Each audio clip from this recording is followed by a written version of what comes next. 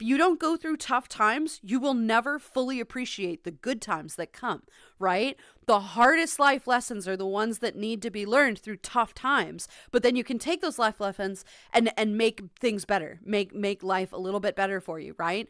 It always is required. There is a balance in the world. You must have good to balance the bad, and vice versa.